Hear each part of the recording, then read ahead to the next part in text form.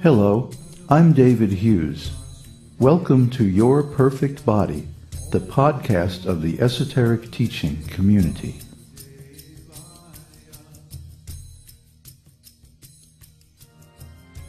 Today's selection is an essay entitled, I Don't See the Connection.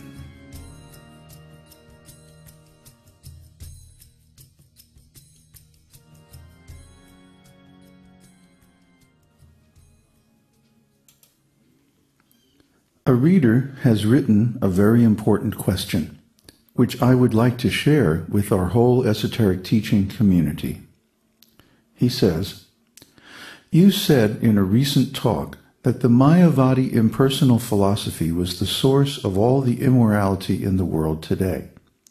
Frankly, I don't see the connection between the philosophy of impersonalism and the immorality of Kali-yuga. The impersonalists I know are good people. They are mostly vegetarians and trying to find God in their own way. Why are you so negative towards their beliefs? I find this contradictory. Well, there are so many angles or facets to this question, I don't know if I'll be able to cover all of them in one talk. But let's start from the philosophical level. If God is impersonal, then who is Krishna? All the Vedic sources and sages accept Krishna as the Supreme Personality of Godhead. He declares that he is the Supreme Personality of Godhead in Bhagavad Gita, and so many others, including Arjuna, confirm this. The Vedas declare, Dharmam tu sakshat bhagavat pranitam. Religious principles are directly created by the Supreme Personality of Godhead. Srimad Bhagavatam 6.3.19. In other words, we are supposed to follow God's instructions, Krishna's instructions.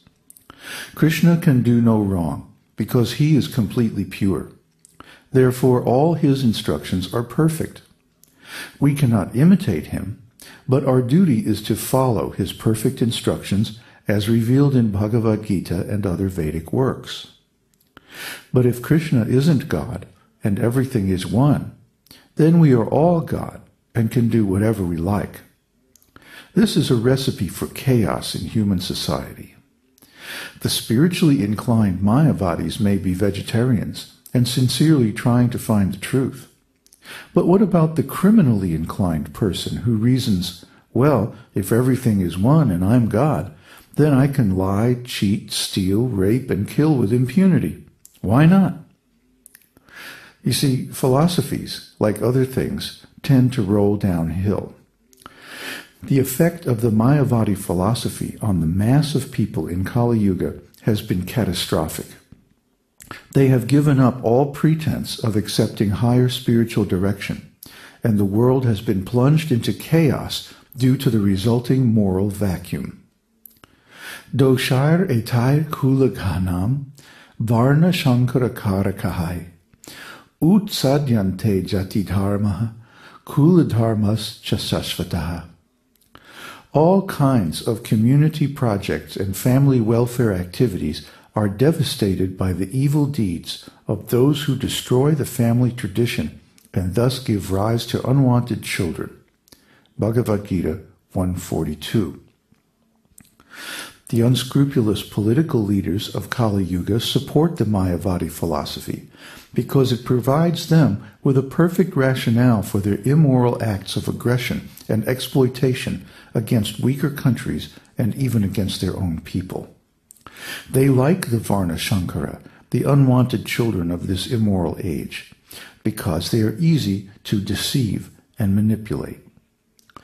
They fill the leadership vacuum caused by the rejection of religious principles with their own materialistic schemes for selfish aggrandizement at the expense of the very people they are supposed to nourish and protect.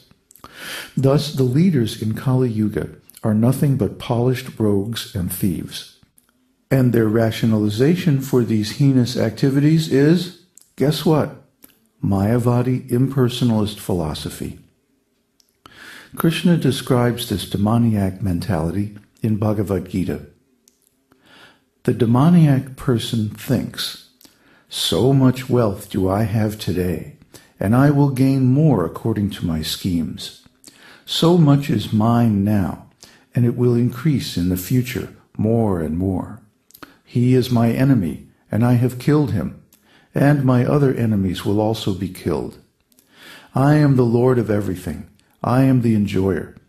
I am perfect, powerful, and happy. I am the richest man, surrounded by aristocratic relatives. There is none so powerful and happy as I am. I shall perform sacrifices. I shall give some charity, and thus I shall rejoice. In this way, such persons are deluded by ignorance, thus perplexed by various anxieties, and bound by a network of illusions. They become too strongly attached to sense enjoyment and fall down into hell. Bhagavad Gita 16:13-16. Does this sound like anyone we know? Now, considering the social consequences of Mayavadi philosophy, it seems like a bad idea, even if it is the truth. But is impersonalism really a fact? Is God ultimately personal or impersonal? It is clearly explained in Bhagavad Gita that while impersonal Brahman is an aspect of the absolute truth, it is subordinate to the complete supreme person.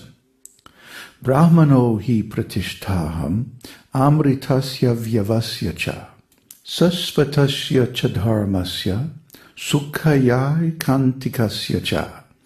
I am the basis of the impersonal Brahman, which is immortal, imperishable, and eternal, and is the constitutional position of ultimate happiness.